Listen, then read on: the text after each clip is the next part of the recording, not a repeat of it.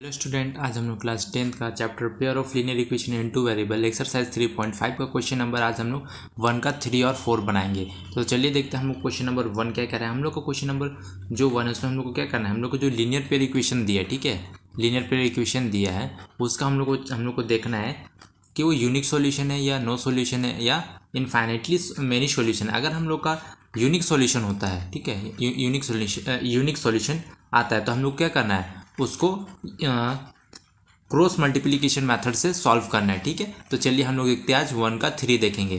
तो चलिए 1 का 3 क्या करें, चलो हम लोग देखते हैं 3x। सबसे पहले चलिए मैं यहाँ पे 3 लिख के सॉल्यूशन कर देता हूँ, सॉल्यूशन। ठीक है, सबसे पहले एक बार इसको मैं लिख देता हूँ 3x minus 5y equal to 20, equation number 1 मान लेते हैं। फिर 6x minus 10y equal to 14, इसको इक्वेशन नंबर 2 मान लेते हैं। अब हम लोग क्या करेंगे, चलिए देखते हैं। अब देखिए हम लोग करेंगे, इसको क्या करते हैं हम लोग, कॉफिशिएंट का क्या करते हैं हम लोग, रेशियो का कंपेयर करते हैं a1 बाय a2। हम लोग का a1 कितना हो जाएगा, इक्वेशन फर्स्ट का x का कॉफिशिएंट कितना है 3, और a2 क्या हो जाएगा, इक्वेशन सेकंड का x का कॉफिशिएंट कितना है 6। इसी प्रकार से b1 बाय b2 क्या होगा हम लोग का, b1 होगा हम लोग का इक्वेशन 1 का y का कॉफिशिएंट -5 है, और b2 क्या होगा, इक्वेशन सेकंड का y का कॉफिशिएंट कितना है -10। अब देखिए c1 बाय c2 क्या होगा, हम लोग का c1 हो जाएगा इक्वेशन फर्स्ट का कांस्टेंट हो जाएगा 20, और इक्वेशन 2 का कांस्टेंट टर्म क्या हम लोग का 40। हम लोग ने क्या किया, कॉफिशिएंट का रेशियो का हम लोग रेशियो को कंपेयर करें। ठीक है, चलिए अब कैंसिल हो जाएगा, 3 1 जा 3, 3 2 जा 6, माइनस माइनस कैंसिल, 5 1 जा 5, 5 2 जा 10, 21 जा 20, 22 जा 40। ठीक है, तो हम लोग का देखिए तीनों इक्वल आया, a1 बाई a2 1/2 है। ठीक है, b1 b2 भी 1/2 और c1 बाई c2 भी 1/2 है। तो हम लोग को क्या होगा, a1 बाई a2 इक्वल होगा b1 बाई b2 भी इक्वल होगा और c1 बाई c2 होगा। इस कंडीशन में हम लोग को क्या होता है, कोइंसिडेंट लाइन होता है। मतलब जब हम लोग इसको ग्राफ में अगर आप देखा जाए, ग्राफ में ड्रॉ कीजिएगा तो हम लोग का जो लाइन होगा वो क्या होगा, ओवरलैपिंग। मतलब कोई एक लाइन है उसी के ऊपर दूसरा लाइन भी इसी के ऊपर होगा। ठीक है, चलिए यहाँ पे लिख देते हैं, हम लोग क्या करेंगे यहाँ पे कोइंसिडेंट लाइन लिख देता हूँ ताकि आपको समझने में आसानी हो, कोइंसिडेंट लाइन। ठीक है, तो हम लोग यहाँ पे लिख देंगे द इक्वेशन हैव इनफाइनेटली, तब क्या होगा, इसका इनफाइनेटली मेनी सॉल्यूशन होगा, इसका मेनी इनफाइनेटली सॉल्यूशन होगा।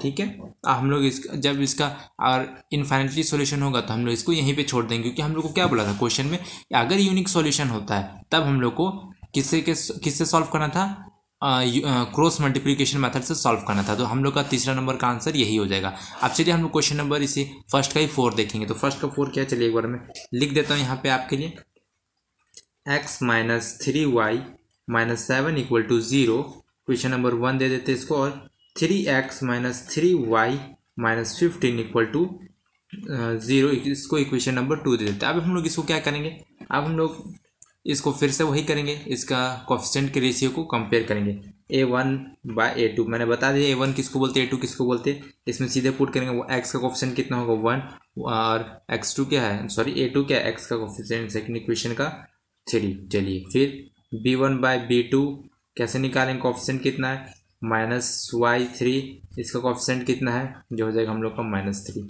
फिर क्या हो जाएगा हम लोग का c1 बाय c2 क्या हो जाएगा -7 बाय -15। ठीक है, देखिए 1/3 होगा, माइनस माइनस कैंसिल हो जाएगा, कितना हो जाएगा 3 1 जा 3, 3 1 जा 3। ठीक है, माइनस माइनस कैंसिल हो गया 7/15। देखिए हम लोग का इसमें क्या हो रहा है, a1 bye a2 not equal to हो रहा है b1 बाय b2 के। ठीक है, ये 1/3 और ये कितना आ रहा है 1। हम लोग यहाँ पे लिख देंगे a1 bye a2 not equal to b1 bye b2। तब इस केस में हम लोग को क्या होता है, इंटरसेक्टिंग लाइन होता है। ठीक है, इंटरसेक्टिंग लाइन, तब हम लोग क्या होता है, यूनिक सॉल्यूशन होता है। ठीक है, क्या होता है, यूनिक सॉल्यूशन होता है जब इंटरसेक्टिंग लाइन होता है ना, मतलब ऐसे कोई इंटरसेक्टिंग लाइन होगा, एक लाइन ये है और दूसरा लाइन ऐसे इंटरसेक्ट करेगा। ठीक है, तो हम लोग को क्या होता है, यूनिक सॉल्यूशन मिलता है। तो हम लोग इसको क्या करेंगे, जब यूनिक सॉल्यूशन मिलेगा तो हम लोग को क्या करना है, उसे क्रॉस मल्टीप्लिकेशन मेथड से सॉल्व करना है। तो चलिए हम लोग इसको क्या करेंगे, सॉल्व करेंगे। चलिए देखते हैं क्या, एक बार मैं आपके लिए यहाँ पे लिख देता हूँ, इक्वेशन मैं आपके लिए लिख देता हूँ। सबसे पहले यहाँ पे चलिए मैंने आपके लिए यहाँ पे लिख दिया, एक बार मिला लेते हैं। X minus 3y minus 7, x minus 3y minus 7 equal to 0। फिर क्या है 3x minus 3y minus 15, 3x minus 3y minus 15 equal to 0। ठीक है, चलिए वही है। अब हम लोग क्या करेंगे स्टूडेंट, चलिए देखते हैं इसको। थोड़ा हम लोग क्या करते हैं, थोड़ा अरेंज कर लेते हैं। मतलब -7 को इक्वल टू किधर भेज देते हैं और -15 को भी इक्वल टू किधर भेज देते हैं। तो x माइनस 3y 7 को इक्वल टू किधर भेजेंगे, -7 को इक्वल टू किधर, तो +7 हो जाएगा। इसको इक्वेशन नंबर 3 दे देते हैं। इसी प्रकार से इसको भी करेंगे तो क्या हो जाएगा, -15 इक्वल टू किधर जाएगा, तो +15। इसको इक्वेशन नंबर 4 बोल देते हैं। ठीक, अब क्या करेंगे चलिए देखते हैं हम लोग इसको क्या करेंगे, हम लोग फिर से वही मेथड से सॉल्व करेंगे बाय क्रॉस मल्टीप्लिकेशन मेथड। ठीक है, या तो हम लोग इसको ना इक्वेशन नहीं देते, ठीक है, ये इसी इक्वेशन से बन जाएगा स्टूडेंट।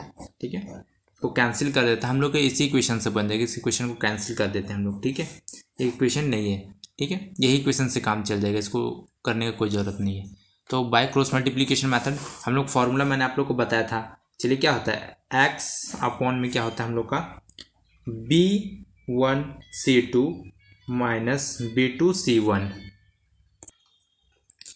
इक्वल टू क्या हो जाएगा हम लोग का y अपॉन में क्या हो जाएगा C1A2 minus C2A1 equal to constant term के लिए हम लोग का क्या हो जाता है 1 हो जाता है ऊपर में, और A1B2 माइनस A2B1। ठीक है, अब चलिए हम लोग पुट कर देंगे x। ठीक है, हम लोग का B1 क्या हो जाएगा, देखिए मैंने आप लोगों को बताया था हम लोग का A1B1 A1B1 C1 फिर A2B2 C2 क्या क्या होता है। ठीक है, चलिए हम लोग का क्या होगा, देखिए x B1 C2। ठीक है, B1 C2, B1 क्या हो जाएगा हम लोग का 3। ठीक है, -3 हो जाएगा, और C2 क्या हो जाएगा हम लोग का 15 हो जाएगा। मल्टीप्लाई कर देंगे क्या हो जाएगा, -3 और -15 कितना हो जाएगा हम लोग का, माइनस माइनस तो प्लस हो जाएगा, और 15 को 3 से मल्टीप्लाई करेंगे तो 45 हो जाएगा, माइनस B2C1। ठीक है, B2 क्या हो जाएगा हम लोग का B2 हो जाएगा -3। ठीक है, B2 क्या हो जाएगा -3, और C1 क्या हो जाएगा -7। मल्टीप्लाई कर देंगे, माइनस माइनस प्लस हो जाएगा, और 3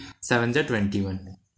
ठीक है, अब देखिए यहाँ पे y बराबर क्या आ जाएगा हम लोग का C1A2। C1 क्या हो जाएगा हम लोग का C1 क्या हो जाएगा 7, और A2 कितना हो जाएगा 3। तो -7 को 3 से मल्टीप्लाई करेंगे कितना आ जाएगा -21। ठीक है, अब फिर ये फॉर्मूला का माइनस लगेगा, फॉर्मूला का माइनस। ठीक है, अब C2A1, C2 कितना हम लोग का C2 क्या हो जाएगा 15 हो जाएगा, C2 क्या हो जाएगा -15, और यहाँ पे x का कोफिशिएंट कितना है A1 1 है, तो -15 को 1 से मल्टीप्लाई करेंगे कितना आ जाएगा -15। ठीक है, इक्वल टू 1।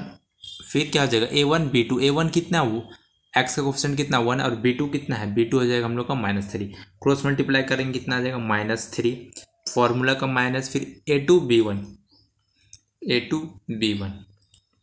कितना हो जाएगा -9। ठीक है, या तो आपको फॉर्म ऐसा पुट कर करिए, या तो आप ऐसे छिपा के करिए। ठीक है, x वाला टर्म है तो शुरू में x वाला, तो x को छिपा दीजिए, फिर क्या करिए यहाँ से इसको मल्टीप्लाई करिए। ठीक है, ये ऐसे इसको मल्टीप्लाई करिए, इसको इससे मल्टीप्लाई करिए। ठीक है, पहले इसको इससे मल्टीप्लाई करिए, लिख दीजिए, फिर माइनस दीजिए, फिर इसको इससे मल्टीप्लाई कर दीजिए, लिख दीजिए, फिर y के लिए क्या करेंगे बीच वालों को छिपाइए आप। ठीक है, C1, तो हम लोग फिर यहाँ से करेंगे इसको, ये बीच वालों को छिपाए हम लोग। ठीक है, इसको इससे मल्टीप्लाई करिए, इसको इससे मल्टीप्लाई करिए, लिख दीजिए, फिर 1 आएगा। फिर हम लोग को क्या करेंगे, फिर से हम लोग A1। ठीक है, फिर ऐसा करिए, फिर मल्टीप्लाई करिए, इन दोनों को मल्टीप्लाई करिए, माइनस साइन लिखिए, फिर इसको और इसको मल्टीप्लाई करके लिख दीजिए। ठीक है, ट्रिक है।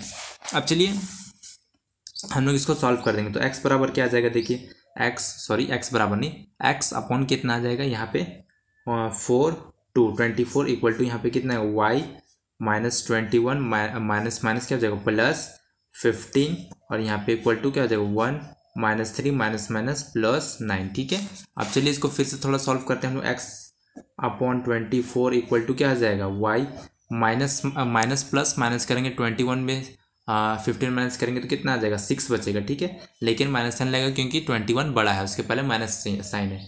और यहाँ पे कितना आ जाएगा 6, ठीक है, कितना आ जाएगा 6 बचेगा, माइनस प्लस माइनस, 9 में से 3 माइनस करेंगे 6 बचेगा, 9 बड़ा, 9 के पहले प्लस साइन, इसलिए यहाँ प्लस साइन रहेगा।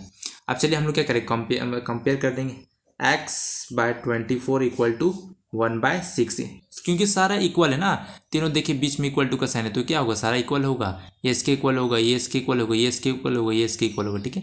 तो हम ये दोनों इक्वल कर दिए, ठीक है, कंपेयर कर दिए। अब क्या करेंगे, इसको हम लोग सॉल्व कर देते, क्या करेंगे देखिए, क्रॉस मल्टीप्लाई कर देते, ठीक है, 24 को 1 से और x को 6 से, ठीक है, क्रॉस मल्टीप्लाई कर देते हैं, क्रॉस मल्टीप्लाई कितना हो जाएगा 6x equal to the 24, x बराबर कितना आएगा 24/6, कैंसिल हो जाएगा, 6 1 जा 6 और ये 6 4 जा 24, x बराबर कितना आ गया 4, ठीक है।